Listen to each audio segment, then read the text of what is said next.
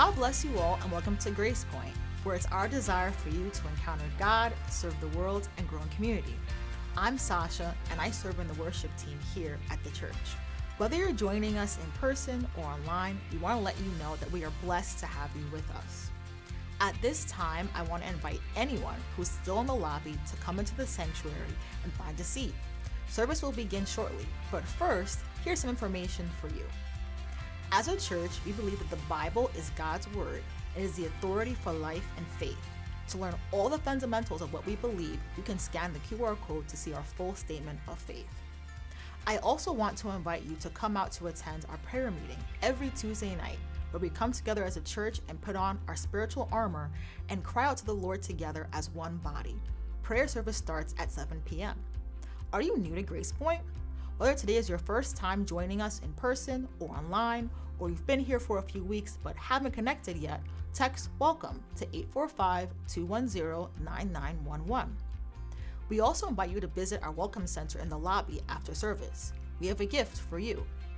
If you don't have a church that you call home, then I want to invite you to be a part of what God is doing right here at Gracepoint. Parents, if you have children aged pre-K through 6th grade, we hold a service for them in our G Kids Clubhouse. Our nursery is also open for childcare for kids 3 and under. To check your children in, come out to the G Kids desk in the lobby. That's all for now. Let's prepare our hearts for worship this morning.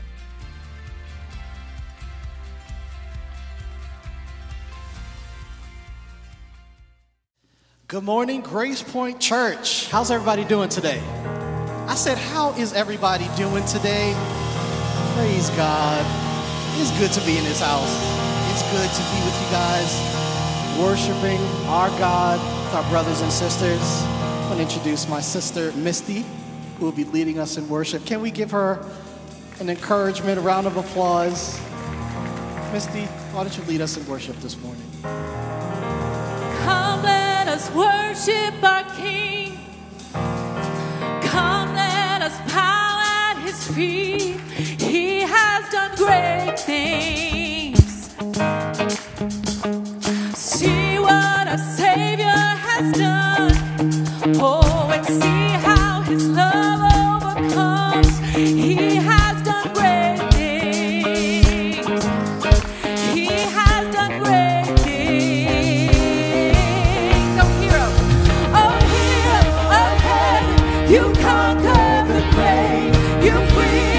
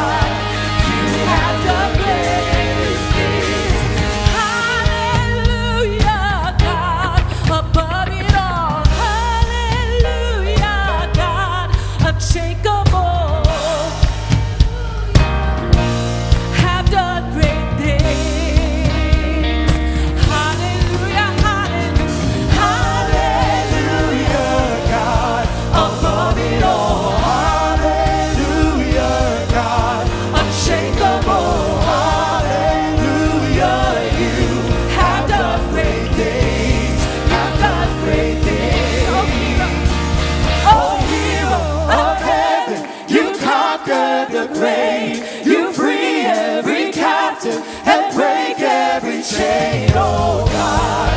You have done great things. We dance in your freedom, awakened alive. Oh Jesus, our Savior, your name lifted high, oh God. You have done great things. Oh, you have done great. Oh yeah, God, you do great things.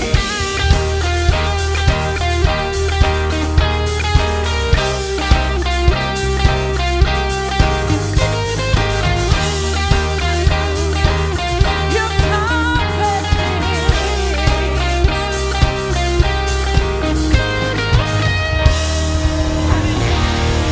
Hallelujah. You've done great things, mighty God. Hallelujah. Our God has done great things. Praise him. Hallelujah. Praise him. Hallelujah. And he's done great things, so we'll praise him in the valley. We'll praise him on the mountain. We'll praise him when we're sure. We'll praise him when we're doubting, because he's worthy. Sing with me. I'll praise in the valley, praise on the mountain. I'll praise when I'm sure, I'll praise when I'm doubting. I'll praise when outnumbered, I'll praise when surrounded. 'Cause why? 'Cause praise is the water my enemies drowning. As long as I'm breathing, as long as I'm breathing, I've got a reason to praise the Lord. Oh, my soul. Sing it again, sing praise the Lord. Oh, my soul. I'll praise when I'm feeling. I'll praise when I don't. I'll praise 'cause I know you're still in control. Hallelujah. My praise is a weapon. It's more than a sound. Oh yes. My praise is a shout that brings Jericho down. So as long as I'm breathing, I've got a reason to praise the Lord. Oh, my soul. Praise the Lord, sing. Praise the Lord. Oh, my soul. And I won't be quiet. I won't be quiet. My God is alive. So how could I keep it inside? Praise the Lord. Oh, my soul. Hallelujah. We praise you. Hallelujah. Hallelujah. Oh, I'll praise 'cause you're sovereign. Praise 'cause you reign. Praise 'cause you rose and defeated the grave. I'll praise 'cause you're faithful. Praise 'cause you're true. Praise 'cause there's nobody greater than you. I'll praise 'cause you're sovereign. Praise 'cause you reign. Praise 'cause you rose and defeated the grave. I'll praise 'cause you're faithful. I'll praise 'cause you're true. Praise 'cause there's nobody greater than you. Praise the Lord. Oh, sing praise the Lord, sing praise the Lord. Oh, I won't be quiet. I won't be quiet. My God is alive. So how could I keep it inside? I won't be quiet. I won't be quiet. My God is alive. So how could I keep it inside? I won't be quiet. I won't be quiet. My God is alive. So how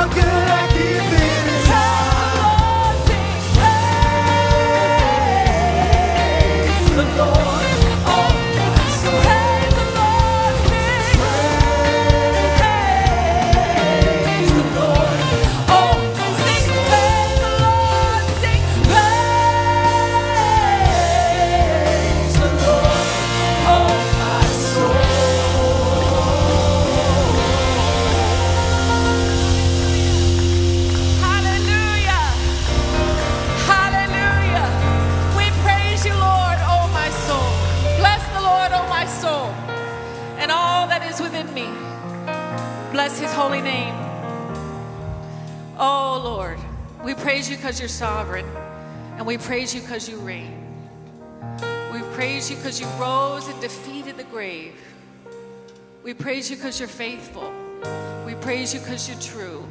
And there's nobody greater than you. Hallelujah. Hallelujah, Jesus. Blessed assurance, Jesus is mine. He's been my fourth man in the fire, time after time. Born of his spirit, washed in his blood, and what he did for me on Calvary is more than enough. So sing with me. Oh, I trust in God, my Savior, the one who will never fail. He will never fail. I trust in God, my Savior, the one who will never fail. He will never fail. Perfect submission. Hallelujah. All is at rest. I know the author of tomorrow has ordered my steps. Hallelujah. So this is my story. Hallelujah. And this is my song. Hallelujah. I'm praising my risen King and Savior all the day long. Oh yeah. So I trust in God, my Savior, the one who will never fail. He will never fail. I trust in God, my Savior, the one who will never fail. He will never fail. See, I sought the Lord, and he heard, and he answered. I sought the Lord, and he heard, and he answered. I sought the Lord, and he heard, and he answered. That's why I trust him. That's why I trust him. I sought the Lord, and he heard, and he answered. I sought the Lord, and he heard, and he answered. I sought the Lord, and he heard, and he answered. That's why I trust him. I sought the Lord, I sought the Lord, and he heard, and he answered. I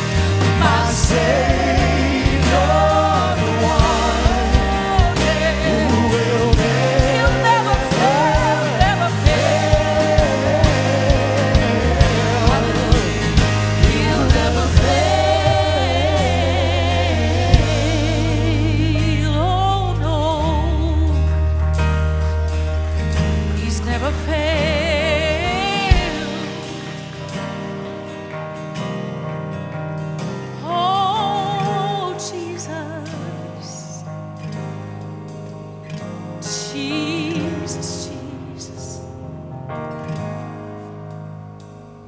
'Tis so sweet to trust in Jesus, just to take him at his word, and just to rest upon his promise, just to know thus saith the Lord. Jesus, Jesus, Jesus, how I trust him, how I've proved him more and more. Jesus, Jesus, precious Jesus. Oh, for grace to trust him. Sing Jesus, Jesus, Jesus, how I trust him, how I prove him more and more. Jesus, Jesus, precious Jesus. Oh, for grace to trust him. Oh, for grace. Oh, for grace to trust him more. Oh, for grace to trust you more, Jesus. Oh, for grace to trust you. Hallelujah, Jesus. Thank you, Lord. Just to know, thus saith the Lord. Hallelujah. Amen. The Lord is my shepherd. Hallelujah. He goes before me. Hallelujah. Defender behind me.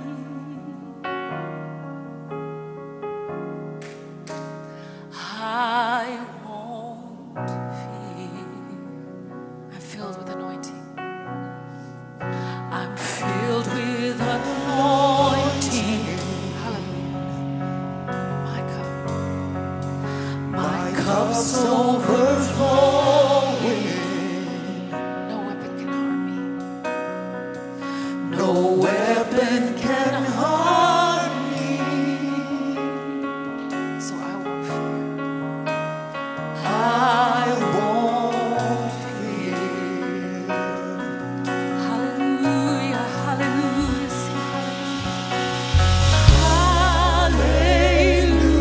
Hallelujah, I am not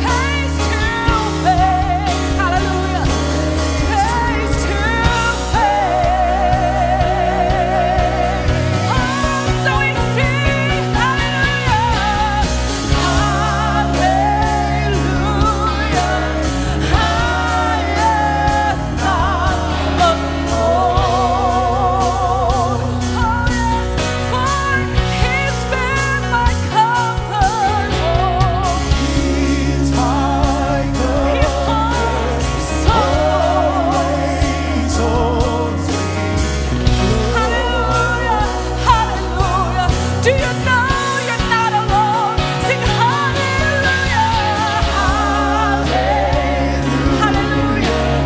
I am not alone, for He's been my comfort. Oh, thank you, Jesus. He's my comfort, always holds me close. Hallelujah, Jesus. Your spirit lives within me, so I will walk in your peace. Your spirit lives within me, my victory, my victory. Your spirit lives within me, so I will walk in your peace. Your spirit lives within me, my victory, my victory. Your spirit, hallelujah. So I will walk in your peace. Your spirit lives within me, my victory. Your spirit lives within me. So I will walk. Your spirit lives within me. My victory, my victory, my victory, my victory, my victory, my victory, my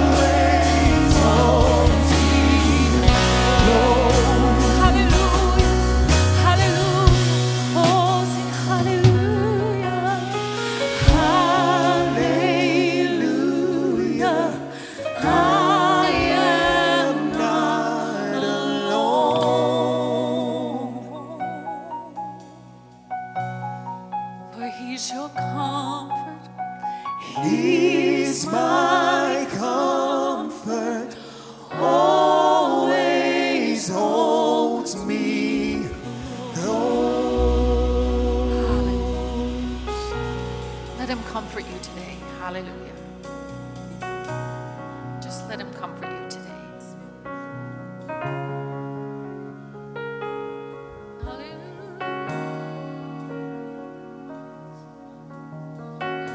Strong tower, my comfort, Jesus. Your spirit lives within me.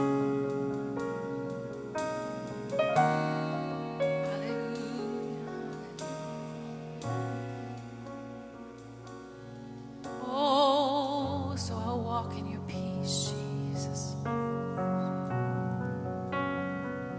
Hallelujah. We worship you, God. Thank you, mighty God. 1,000 generations falling down in worship to sing the song of ages to the Lamb. Hallelujah. And all who've gone before us, and all who've been with will believe. Oh, we'll sing the song of ages to the Lamb. For your name is the highest. Your name is the highest. Your name is the greatest. Your name stands above them all. Hallelujah. All thrones and dominions, all powers and positions. Your name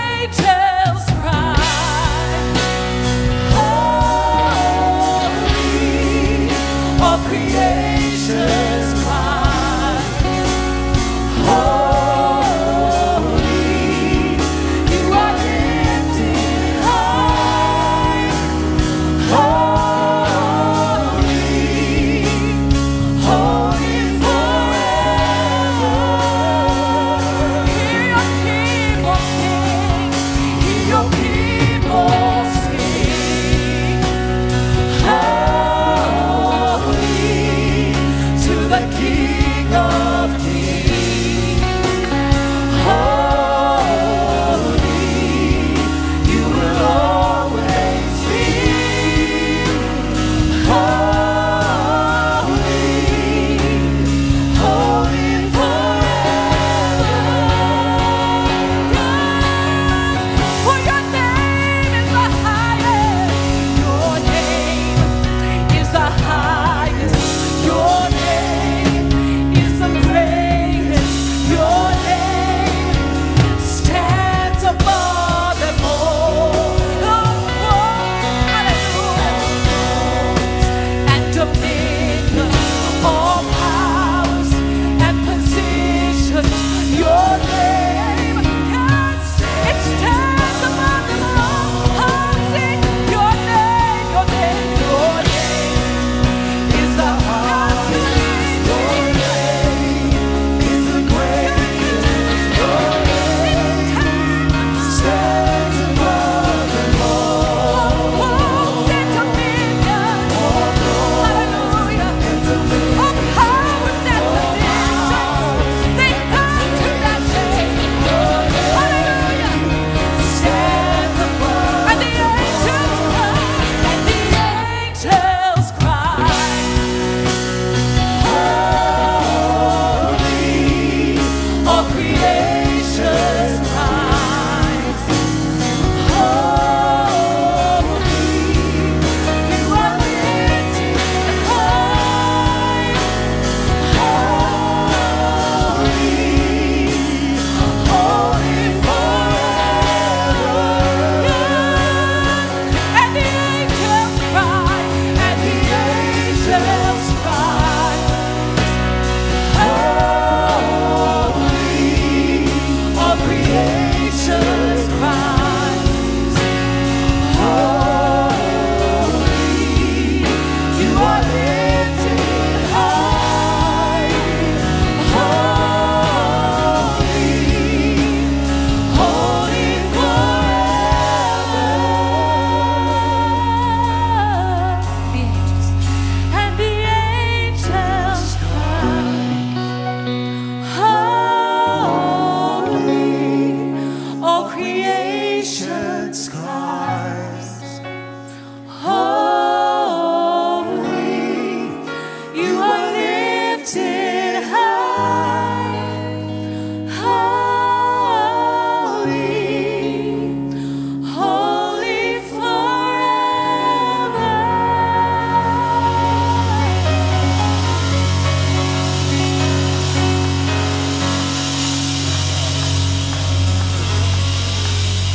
Let's remain standing for a moment.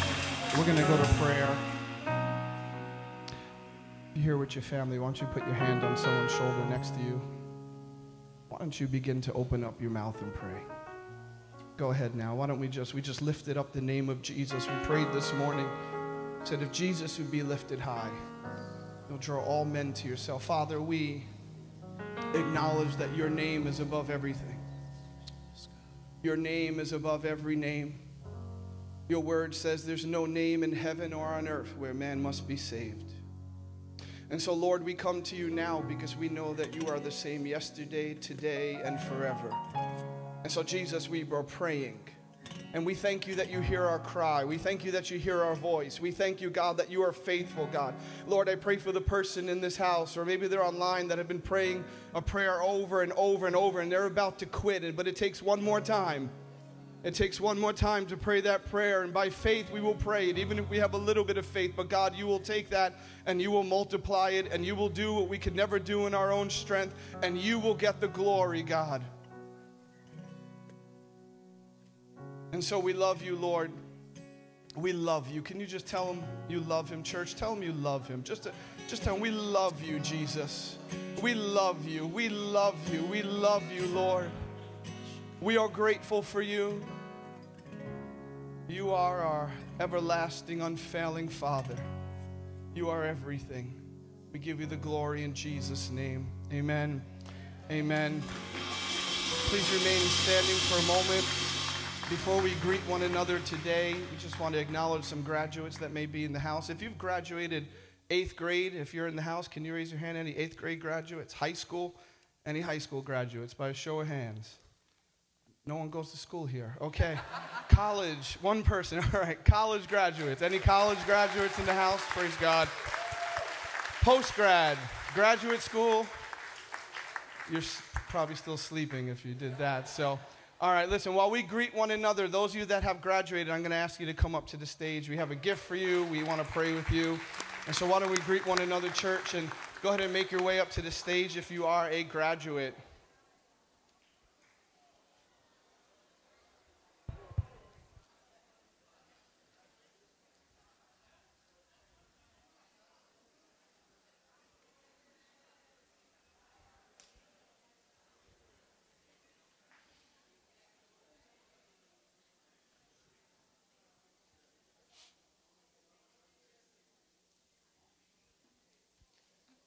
Praise God.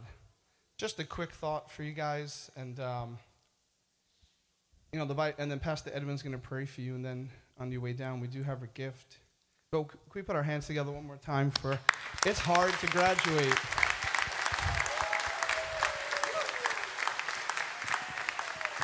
It's a big accomplishment. Just want to share just a thought with you. The Bible tells us there's this man. He's really not a good man. His name's Balaam. And he gets some direction from God. God tells him, don't do something. And so he says, okay, I'm not going to do this thing. But then the enemy comes back again and asks again. And so this time he says, okay, let me ask God. Maybe God will change his mind.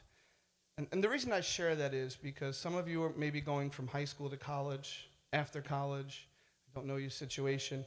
And what God said in his word when you were in 9th grade is the same exact thing that he says in his word when you're a sophomore in college. And when you graduate college and go out after that, regardless of what your boss says, God's word doesn't change. So I want to encourage you that the word of God is the authority for wherever you're going next in this season, okay? Wherever you go, don't worry about the pressures of your professors. Don't worry about the pressure at your job or new school, whatever that may be. The word of God is the authority, and it doesn't change. Understand? Amen? Amen? Okay, come on, Pastor Edwin. Can we just spread our hands towards our graduates today and just thank God for his goodness in their lives? Can we give God a hand clap real quick? I should have told you to give the clap first and then the hand spread, right? Yeah, God, let's give a clap first and just spread our heads and we'll bow our heads and close our eyes. Father, Lord, we just want to say thank you, God, for your faithfulness in their lives, Lord. Lord, they're graduating to different areas. Some are going to college. Others are going to high school. Father, we are thankful for what you're doing in their lives. Father, I pray that you will be with them, Lord. You'll walk with them, Lord. The word says you will order the steps of the righteous man, God. Would you order their steps today, Lord? Would you remind them of your faithfulness in their lives when troubling times may come, Lord? I pray that you would encourage them, Lord. And, Lord, I pray that the Holy Spirit may go before them, Father.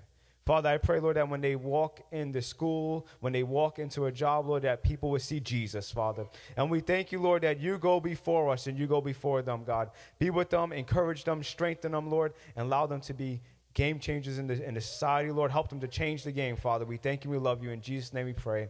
And all God's children said, amen. God bless you guys. By the way, we have some gifts on either side, so if you go outside, we have a little gift for you guys that are graduating. So just grab it right there to the side. God bless you guys.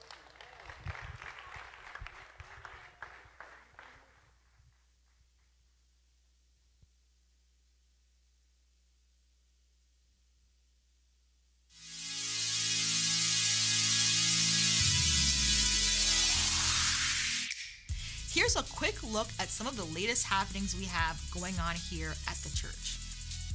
To see a full list of events or to register, you can scan the QR code on the screen or the one located in your sermon note sheet at any time. Young adults aged 18 to 35, get ready for an active summer filled with get-togethers, activities, and study of God's Word. We are very excited to see the work that the Lord is doing within our young adult ministry. A few weeks ago, we had over 30 young adults show up on Friday night for dinner in the Bible. Last month, several members of the young adult ministry took the next step in their faith by being baptized. This ministry has been a tremendous blessing to my personal walk with God. A few years ago, I was going through a difficult season. During the 2020 pandemic, I was having trouble sleeping and experiencing nightmares when I fell asleep. At that time, I served in the young adult worship team and shared with the team what I was going through. A few months later, by God's grace, Jesus delivered me from that season, and I was able to sleep peacefully. Once we were able to meet in person, I shared my testimony about this during one of our worship services. A few people came to me after service to share how they were moved by my testimony, and God showed me that I went through that difficult season for a reason. To grow deeper in my relationship with God and encourage the body of Christ through my testimony. This is why gathering together is so important. We study the Word, we fellowship, we share testimony, and we grow stronger in our walk. So I want to invite all the young adults to come out this Friday for potluck and Bible study here at the church in the cafe room. Make sure you bring a dish to share. With all the growth that we are seeing in this ministry, we are also looking for individuals to serve. If you have a heart to pour into the young adults in this church, then we encourage you to scan the QR code and let us know in what capacity you'd like to serve in this ministry. I mentioned earlier that several of our young adults were baptized last month. What a blessing that was to witness, but there were also many other individuals who took that next step in their faith, including 5 people who responded on that day to be submerged in water and publicly declared Jesus Christ as the Lord of their lives. That's why we're here, to make fully devoted followers of Jesus Christ. So if you've accepted Jesus as your Lord and Savior and you have not taken that next step in your faith, we have a baptism class coming up.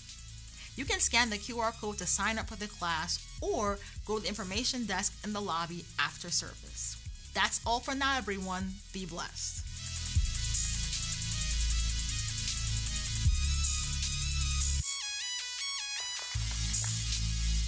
Oh, praise God. I'm going to invite the ushers to come forward as we continue to worship the Lord in our giving. Just want to make a quick mention. Our cafe room next to the cafe is open.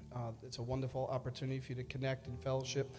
Whether you purchase some food at the cafe or bring your own, that's fine. But please make yourself available for that as well. And just want to mention, too, if you do have a little baby that begins to act like a baby, I want to let you know that we do have a nursery. And we also stream from the lobby so we can focus on the Word of God in just a few minutes as Pastor Floyd will come and share the Word. Different ways that you can give are located on the screens. And also, if you're online, you can do that as well. Let's pray. Father, we thank you so much for your provision. God, no matter what it looks like in this world, no matter what season we're going through, you are still faithful. You are great, God. I thank you that you are an unfailing Father. Lord, we ask you to take these finances, use them for your glory, God. Give us wisdom. Give us discernment on how to use them and steward them for the advancement of your kingdom. We ask this in Jesus' name. Church, feel free to stand or sit as we continue to worship the Lord. But I do want to encourage you, this is a new song, but just listen to the words. Let it minister to you. The name of Jesus is the name above every name.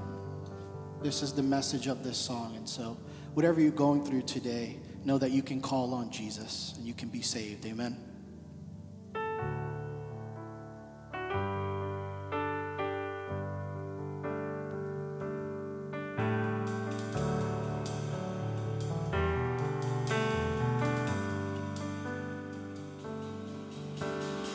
Isn't the name of Jesus wonderful? Isn't the name of Jesus wonderful? All the world can come to him and have their sins removed. Isn't the name of Jesus wonderful? Isn't the name of Jesus beautiful? Isn't the name of Jesus beautiful? Son of God and one of us, lover of our souls. Isn't the name of Jesus beautiful? beautiful. Eternal King, you reign forever. We will sing the glory of your name. Be lifted high for all the world to see. Your name is all they need. Your name is all we need. Isn't the name of Jesus powerful? Isn't the name of Jesus powerful? Chains are broken when it's spoken. Every knee must bow. Isn't the name of Jesus powerful? Eternal King, you reign forever, and we will sing the glory of your name. Be lifted high for all the world to see. Your name is all we need. Your name is all we need. Eternal King, you reign forever, and we will sing the glory of your name. Be lifted high for all the world to see. Your name is all we need. Your name is all we need. 'Cause there is freedom in the name. There's healing in the name. There is power in the name. Salvation in the name. There is life in the name. There is no other name but Jesus. Jesus. Come on, there is. There is freedom in the name. There's healing in the name. There is power in the name. Salvation in the name. There is life in the name. There is no other name but Jesus. Jesus. There's freedom in the name. There's healing in the name. There is Power in the name. Salvation in the name. There is life in the name. there is no other name. There is no other name but Jesus. Jesus. Freedom in the name. There's healing in the name. There's power in the name. Salvation in the name. There is life in the name. There is no other name but Jesus.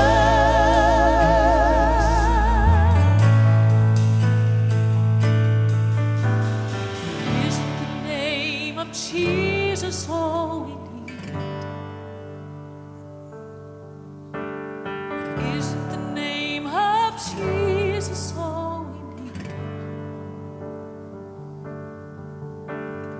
He's the way, the truth, the life, the only way to God. Isn't the name of Jesus all we need? 'Cause he's the way, the truth, the life, the only way to God is in the name of Jesus, all we need.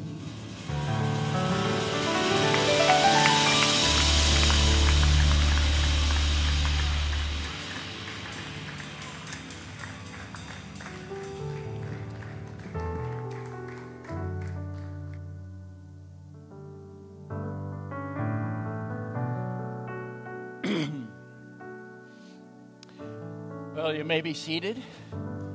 Isn't Jesus wonderful? He is our help, He's our strength, He's our fortress, He's everything that we have need of. Hallelujah. Well, it's my privilege to share the word of the Lord with you today. And it's not necessarily an exciting word, because the scripture that we're at is in Genesis chapter number 5 and 6. A lot of things happen in 5 and 6 that were not good. And so the title of what I'm going to share with you today is Starting Over. How many like to start over? Only a few of you. Well, the Word of God says that all of us have sinned and come short of the glory of God.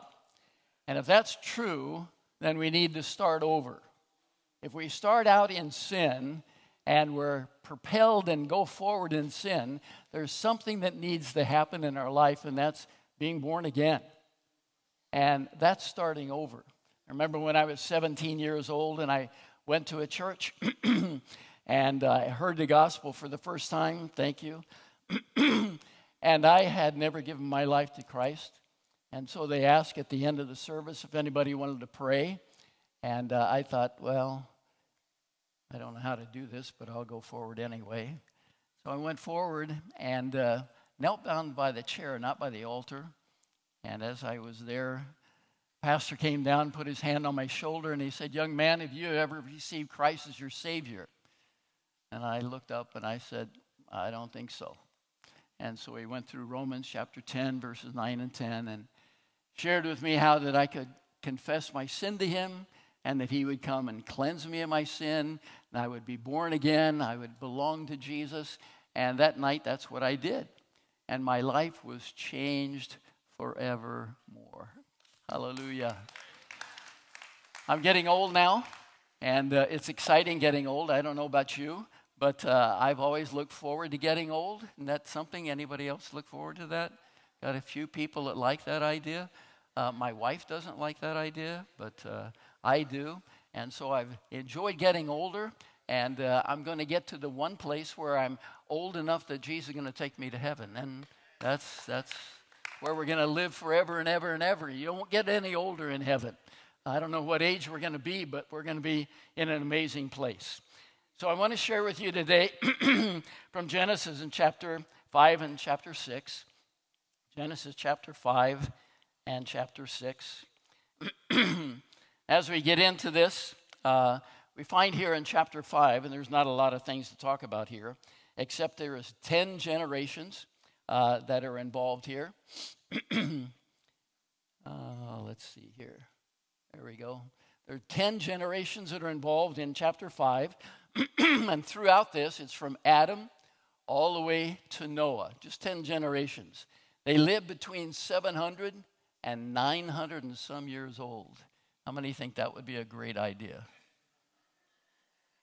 I don't think that's a great idea, but anyway, that's how long they lived. And so there's only 10 generations that went from Adam all the way to Noah. In the middle of this, there is a special man. In verse number 21, it says, Enoch was his name. He lived 65 years and became the father of Methuselah, who became the oldest one. Then Enoch walked with God 300 years after he became the father of Methuselah, and he had other sons and daughters. So all the days of Enoch were 365 years. And then it says, Enoch walked with God, and he was not, for God took him.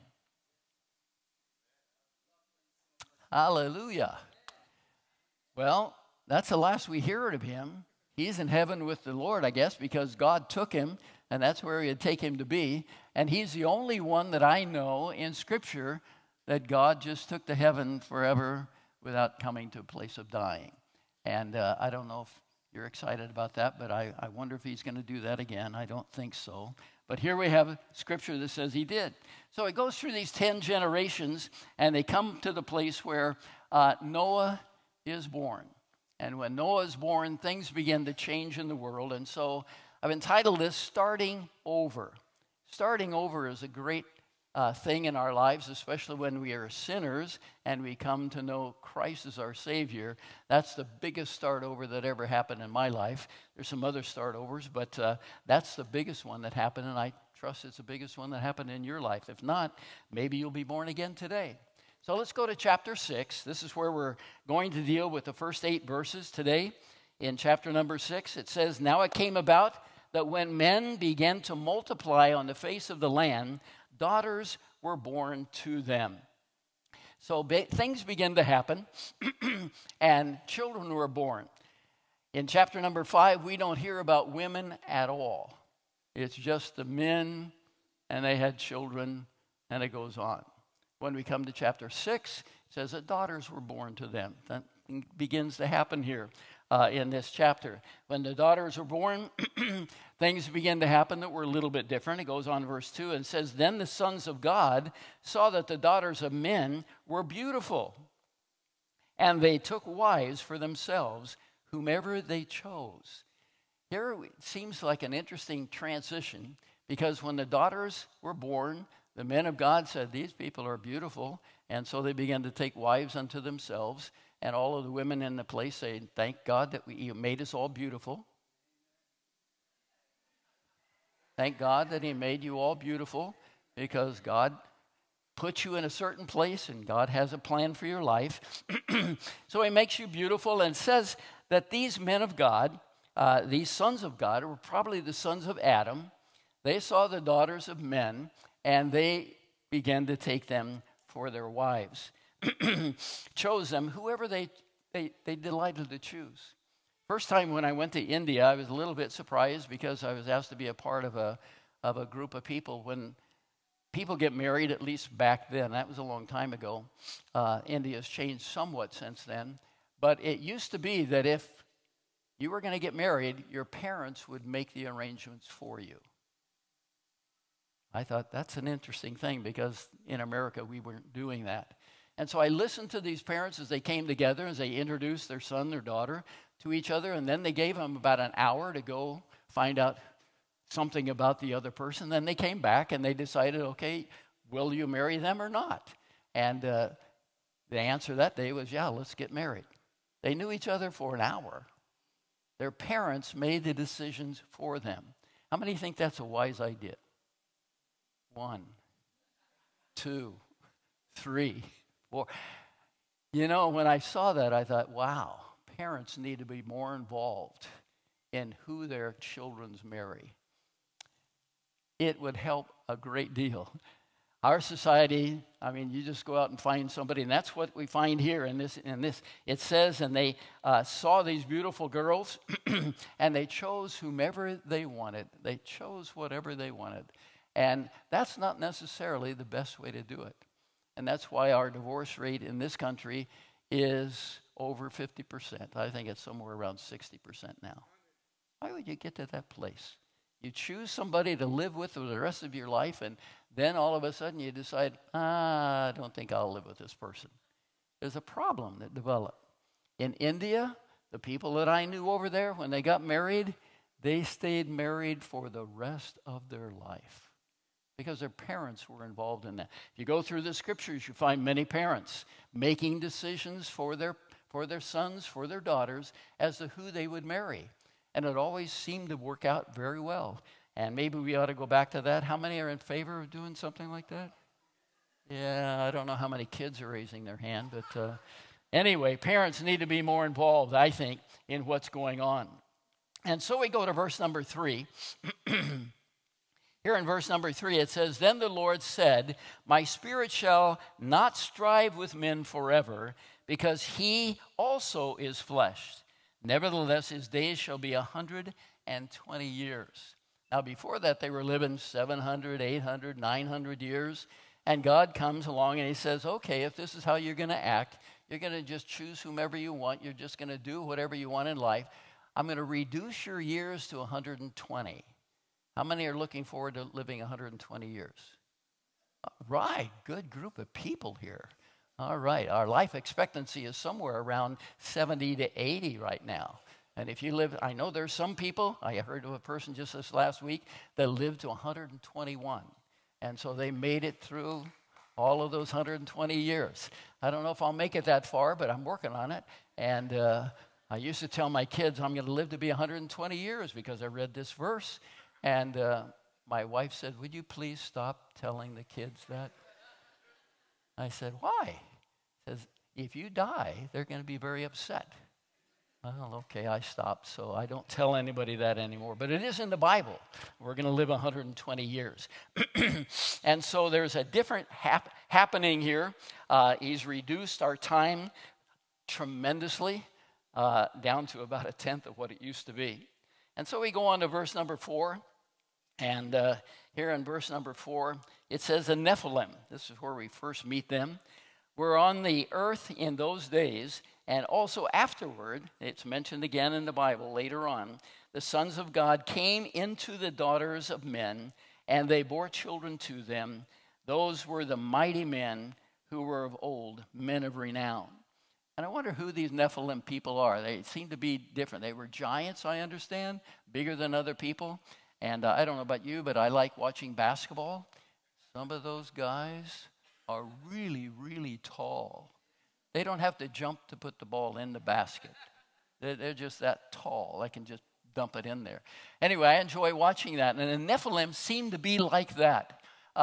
And they were popular people, but it doesn't say anything about their faith. It doesn't say that there was something that driving them toward God.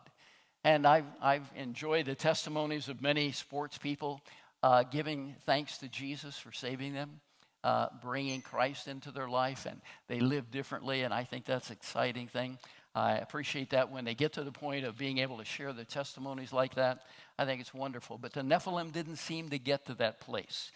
They didn't seem to do that. It doesn't say that they had any faith at all. And so we come to verse number 5. And verse number 5 is really the beginning of what I want to share with you today. In verse number 5, it says, then the Lord saw the wickedness of men, that it was great on the earth, and that every intent of the thoughts of his heart was only evil continually. Isn't that amazing? The Lord looked down and he saw. You know, God sees everything. There isn't anything that he misses. He sees everything that happens in our life. Now, I used to think that would be an amazing thing, that God would know each one of us, and there's thousands and thousands and hundreds of millions of people living on planet Earth. But God sees each one of us. You know that? He's an amazing God, isn't he? We're created in his likeness and image, and he looks down and he sees us, and from time to time when he looks at us, he kind of shakes his head, I'm sure, and says, oh, no. Adam and Eve went the wrong way. They needed to get starting over. Israel went the wrong way. They needed to start over. He looks at us, and we're born in sin, and he looks at us and said, each one of you need to start over. You need to get going again in a different way. You need to follow Jesus. You need to follow my son. You need to be filled with the Holy Spirit. You need to read God's word. You need to come to understand who God is that made you. And in fact, he has a purpose and a plan for each one of you. Have you found that plan? I remember going through my teenage years, and we'd pray in church, and they would tell us, God has a plan for your life. You need to find out what that is, and then you need to surrender to him, and you need to walk in the ways that he gives to you. And I prayed, and God began to answer. He began to show me what to do. He directed me to the Bible school that I went to, and I'm so grateful that God saw everything that was going on in my life. And then we go on and it says in the same verse, it says, then the Lord saw that the wickedness of men was great on the earth, and that every intent of their thoughts of his heart was only evil continually. Now that's a big statement. every intent of their hearts. It was only evil continually. That means they didn't have any good days. You have any good days lately? Hopefully so. You start the day with saying, Jesus, you're the Lord. You made the heavens and the earth, and here I am, your son, and so I want to walk in your ways today. I want to see the things you have planned for me. Well, these people weren't doing that. They were evil continually. All of their thoughts were going in the wrong direction. I don't know about you, but the thought life of everybody is so very, very important. The way you think is very important. The way you contemplate things, the way you come to your conclusions, very important in God. It goes on in this same verse, and it says there, then the Lord saw that there was wickedness of man was great in the earth, and that every intent of the thoughts of his heart was only evil continually. Every one of us have thoughts in our hearts. And you know what? God judges us more by what we think in our hearts than what we do in our actions. That may be a new concept to you, but your heart is the most important thing to God. That's why when we often talk about becoming a Christian, we say, come and give your heart to Jesus. Because it's out of the heart that the very life flow comes from each one of us. It's in the heart that we are who we are. It's what's going on inside of us that's more important than anything else. And so it says here of these people that the hearts of their heart was only evil continually. Well, if that's God's perspective, if that's what he's seeing, then there needs to be a change. The scripture goes on and tells us, out of the abundance of the heart, the mouth speaks. And sometimes you ever notice that you say something that you didn't want to come out of your mouth? From time to time, I didn't want to say that, didn't mean to say that. Can you just erase that and bring me back and we'll have a different conversation? Husbands and wives sometimes go through this, that just things come out because it's in the heart. It says, as a man thinks in his heart, so is he. Proverbs chapter number 23 and verse number 7. Jesus looked at some of the people and he says, you are just a bunch of brood of vipers. You know, Jesus was always kind, right? Always loving, he's always caring. He says, you're nothing but snakes. That's what you are. You're going the wrong direction, and you're filled with all kinds of bad things on the inside, and that's why everything that you do comes out wrong. And the people that he was most bothered by were the people that went to temple, were the people that were supposedly giving sacrifices, the people that were supposedly living a good life. He says, you're nothing but a whitewashed wall. It looks good on the outside, but what's on the inside is not the same. And he was talking about his own Jewish people. It seems like everybody needs to start over from time to time. And I think you need many start overs in life. They just need to come to a place of, I remember when I first gave my life to Jesus, I thought, man, my sin is forgiven. I'm good now forever. And I lived that way for about 3 weeks. And all of a sudden, God began to speak to me, and he said things that I wasn't prepared to hear. I still wasn't perfect. I still had made some mistakes. And I remember, oh my goodness, I was working at a grocery store at the time. Maybe I told you this before, but when I would say something that I shouldn't say, I would go back and double up my fists and hit the freezer in the back room. My knuckles began to hurt because I wasn't perfect yet. And I'm still not perfect. I don't know about you, but I'm not perfect yet. I still make mistakes. I still say things that I shouldn't say.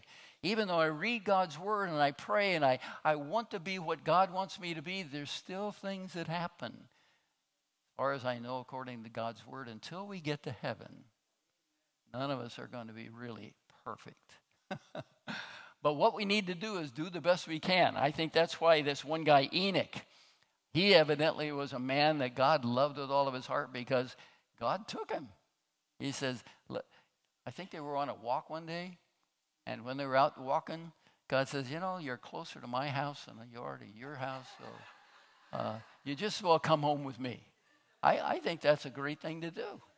Let's just go be with God. He was a perfect man, it seems like. The rest of us, well, we have to struggle along with that. Well, anyway, the heart is deceitfully wicked, and who can really know it, is what the Word of God says. So we go on to verse number 6.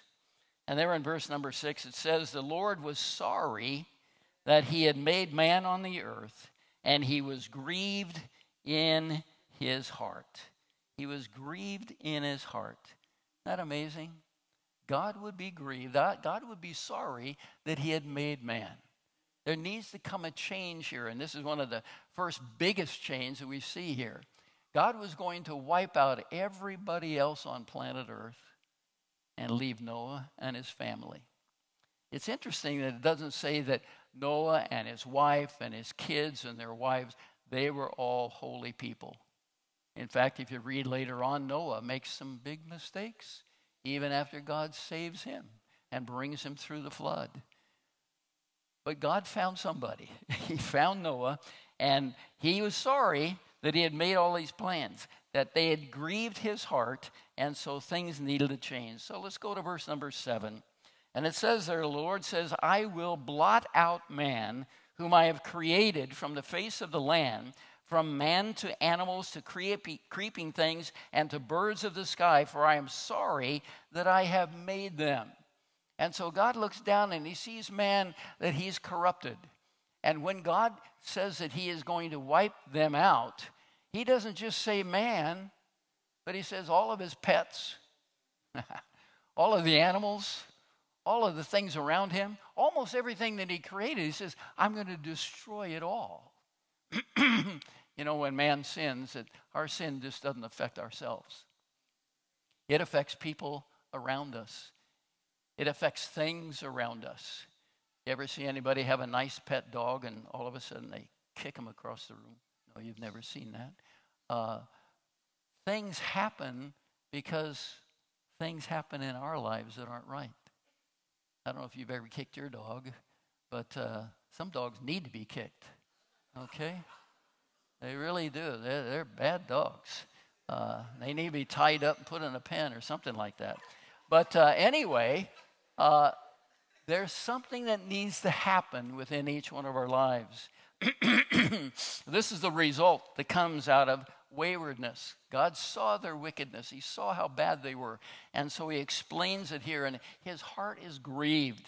His heart is grieved about what's going on with them, that he grieved that he had even made them in the first place. Wow. I trust that when God looks at us, he doesn't feel the same way. You're in church this morning. I think he's smiling in heaven. He says, they're all there now. They're listening to the word. They've worshiped me already. They're planning their day, and hopefully they're planning their week to walk with me. That's what he hopes that comes out of these times together, that we prepare our hearts in him, that we see he's the one that we're living for. He's the one that we're going to serve. I think Jesus felt a lot of things that God felt, obviously. He felt the heaviness of our sinfulness. And as he prayed in the garden, I've often looked at these verses. He says, my soul is deeply grieved to the point of death. He says, I know I'm going to die. And the reason why I'm going to die is because of the sinfulness of the people that I live with. Wow. That's an amazing statement. He goes on and says he sweat and became like drops of blood. There as he prayed in the garden for us, as he prayed willing to give his sacrifice, there were things that are churning inside of him that he didn't want to do that. In fact, it says that he prayed 3 times. He said, Lord, can this cup pass from me? And at the end of that 3 times, he said, nevertheless, not my will be done, but thy will be done. He knew the only hope for us sitting here today is that he would go to the cross and he would pay our penalty for us. He would go and suffer and yield his blood, offer his blood as a sacrifice for us, that we could be forgiven and that we could come together like this and worship him and acknowledge him in all of our ways, that he might direct our paths. That's what he was thinking. That's what he wanted to do. But it grieved him that he had to go through this process. It says in verse number 8, it says, but Noah found favor in the eyes of the Lord. Even though corruption is happening all around him, even though difficulties are happening in everybody's life, Noah found favor in the eyes of the Lord. When I look at our nation and when I hear the news, I don't know if you watch the news lately, but there's not much good news on the news. Tell all kinds of ugly things. People doing unbelievable things. But Noah found favor in the eyes of the Lord. I began to look at that and say, my goodness, favor is the same word that's used for what we call grace. God's riches at Christ's expense. That's what grace is.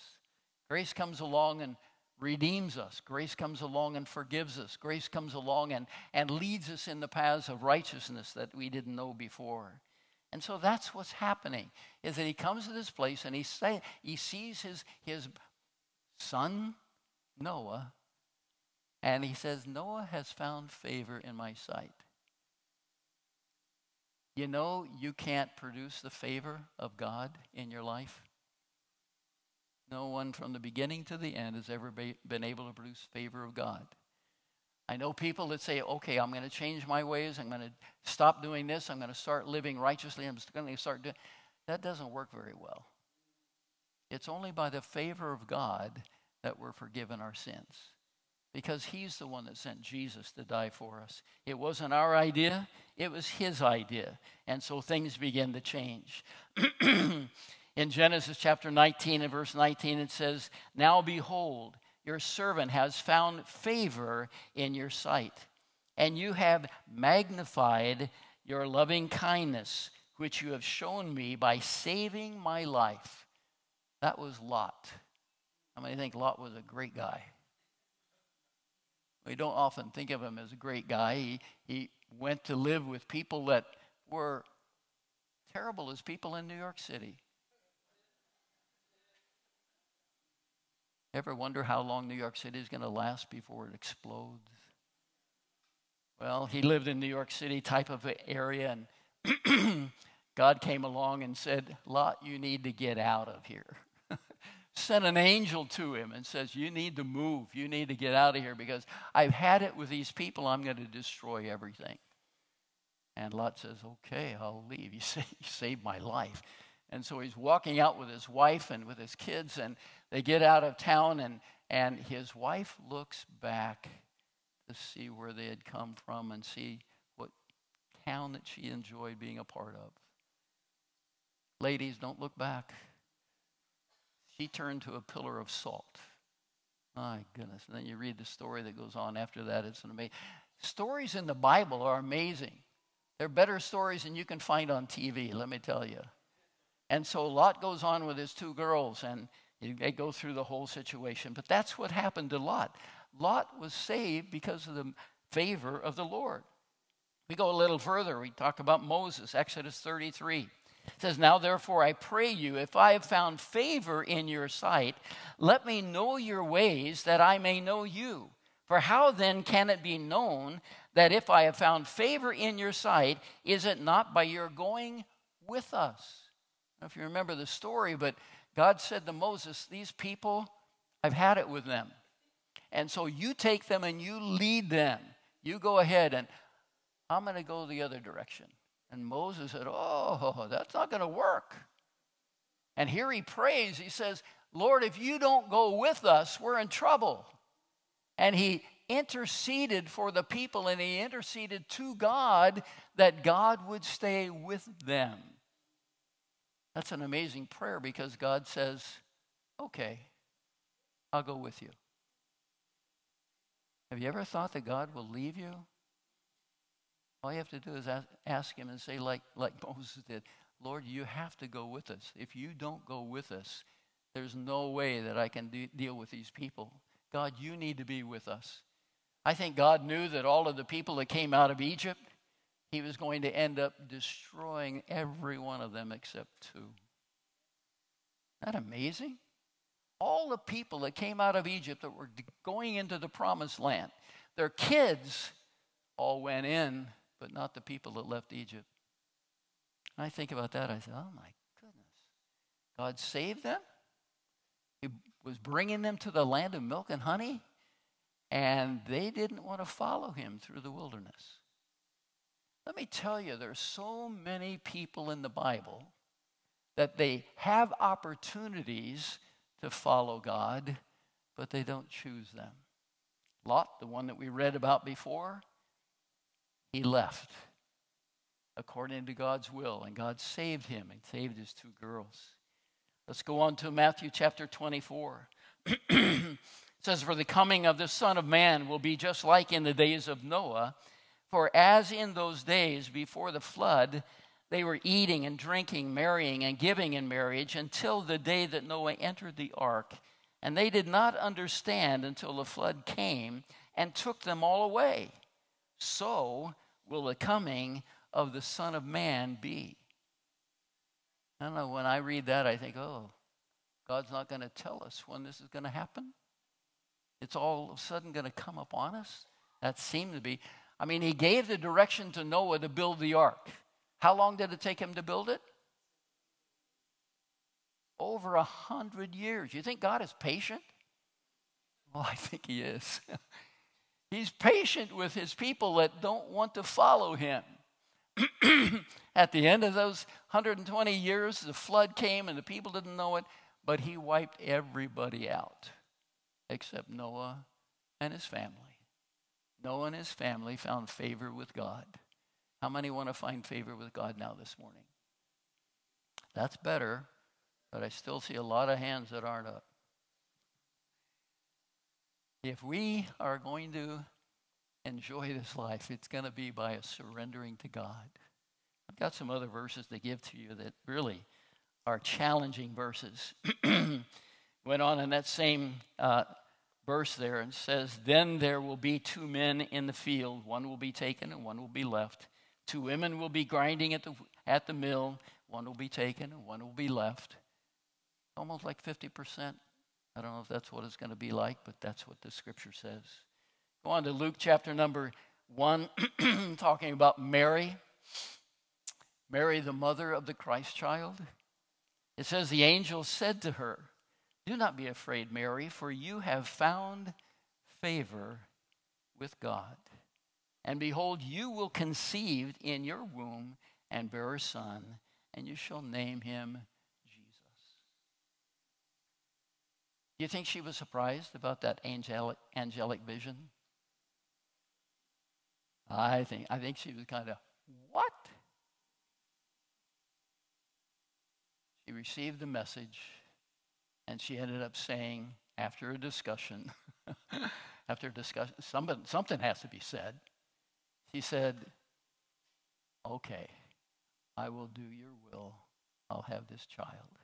She was already engaged to be married to this guy, and now she's going to be with child knowing it's not going to be from this guy. It's going to be from God himself. Does that sound like a problem to you? It was a problem for him, but she explained, listen, this is from God. I didn't do this. And a miraculous birth came forth. And we call him named Jesus.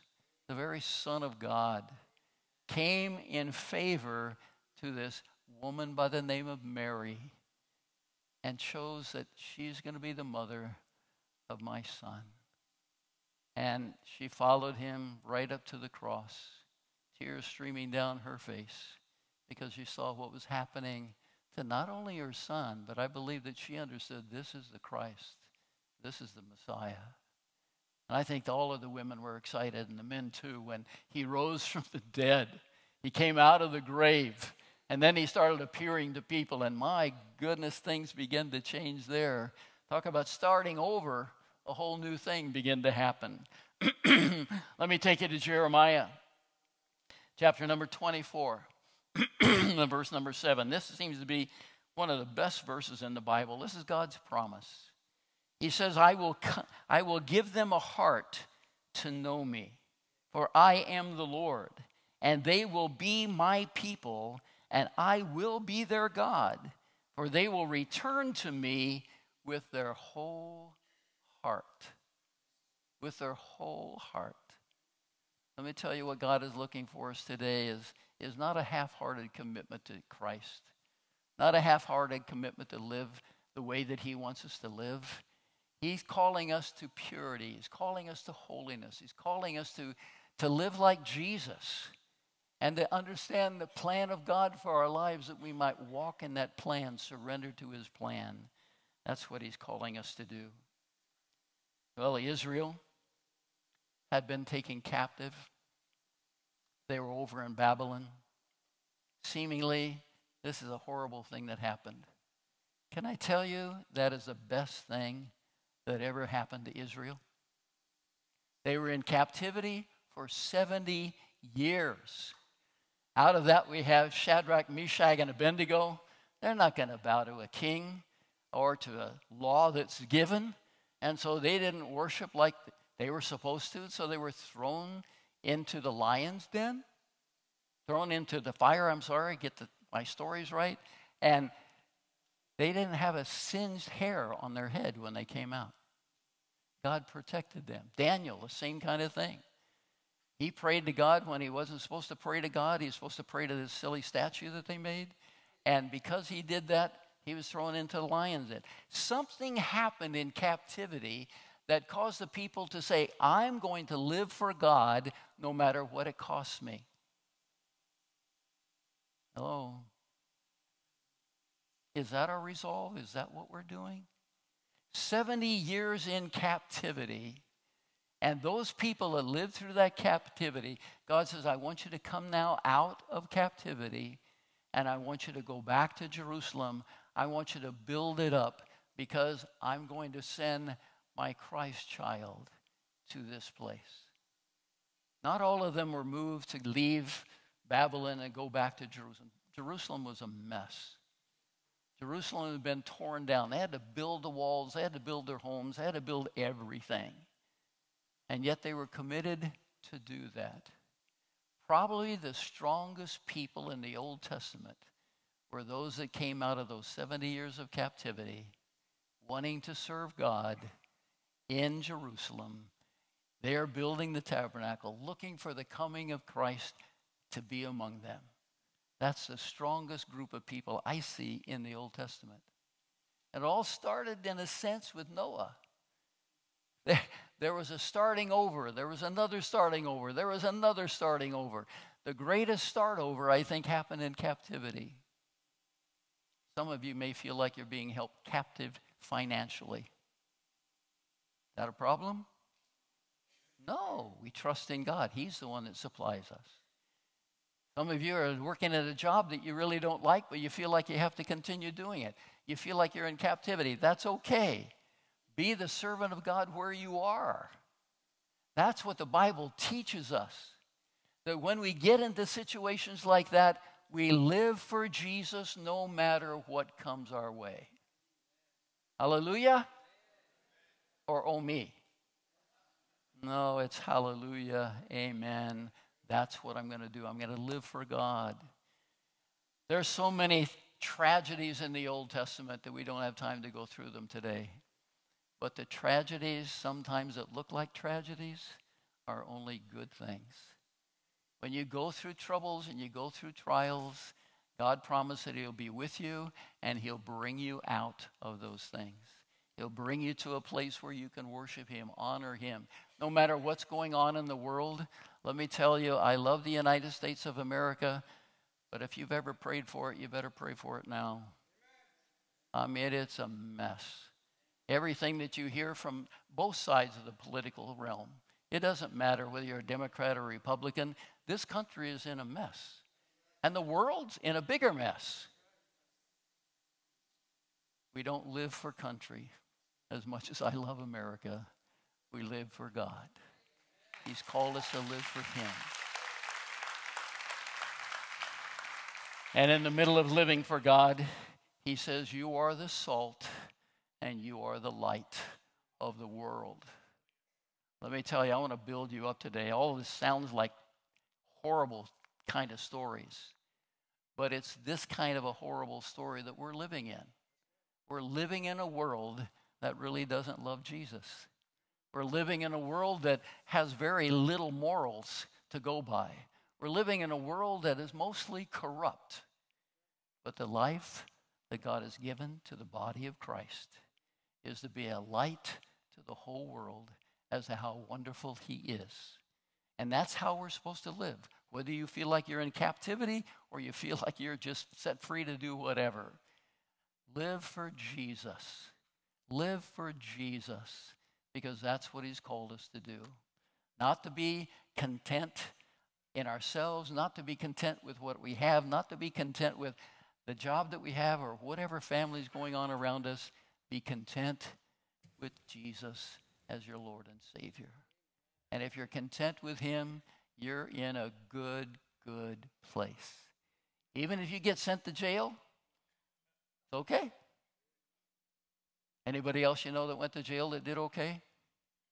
Oh, there's many stories. Oh, we could go on and on and on. Your circumstances don't really matter. Your faith in Jesus Christ is what matters the most. Let's pray. Heavenly Father, we thank you that you've called us to be a light. You've called us to be salt in this wicked world that you called us to live in. You called us to live differently. You called us to live for your honor, for your glory, to stand up for truth, to stand up for your way. Lord, that you might be glorified, not only in our lives, but in the lives of people we come into contact with. Lord God, we pray that the salt and the light would be effective here in Rockland County. Lord, it would just spread throughout the whole area, that other people would come to know that there is life to be lived that's different than the life in this world. Lord, you came to forgive. You came to set free. You came to bring us into the abundance of life that you promised in Jesus Christ. Lord, we open to you. We receive life from you. In Jesus' name we pray. Amen. Amen. God bless you. Let's serve the Lord with all of our hearts.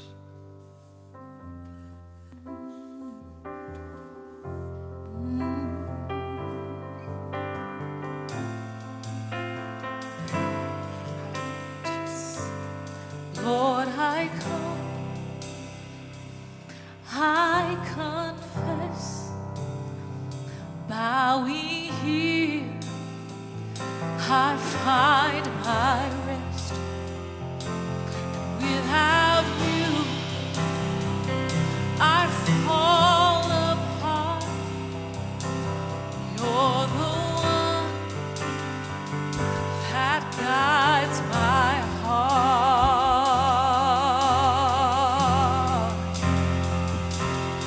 Lord, I need, oh, I need you every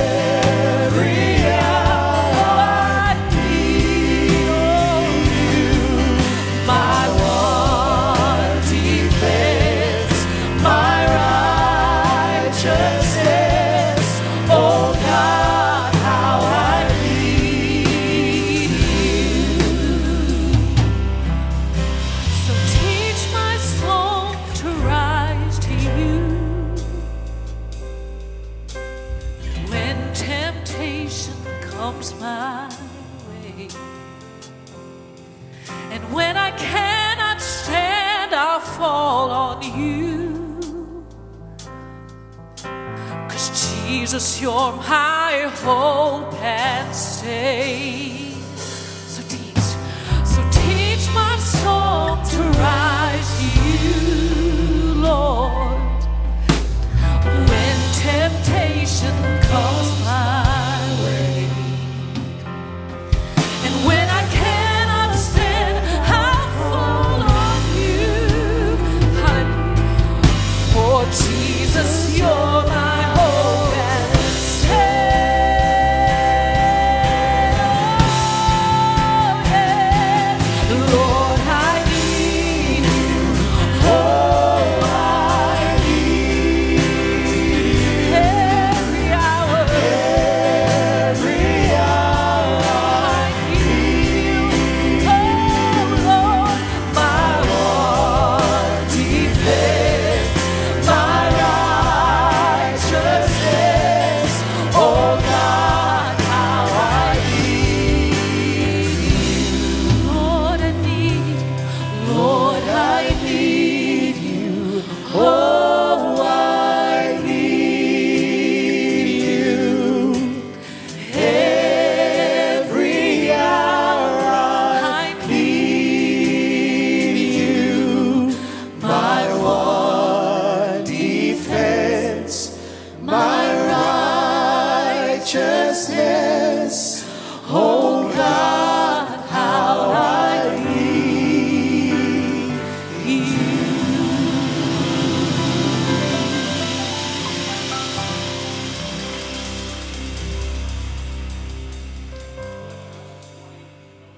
Him. And maybe as we sang that song, God was speaking to you, and you just need to respond to Him today. Let me tell you, we have elders, we have deacons, we have deaconesses, and we'd be glad to pray with you. But hear the word of the Lord. Let's move into His favor. Let's turn from our wickedness. Let's turn to Him. Let's say, God, you're the very center of my life, and I want to please you with everything that I do. Let's do that this morning. If you need prayer, come. We're more than willing to pray for you. God is the one that changes our lives. Father, we thank you, Lord, for your word. We thank you most of all for your Holy Spirit, for the love of Jesus that you've shed on the cross of Calvary, that we might be delivered from ourselves, delivered from this world, delivered to your glorious kingdom. Lord, receive us as we respond to you today. In Jesus' name we pray. Amen. God bless you. Let's serve Him with all of our hearts.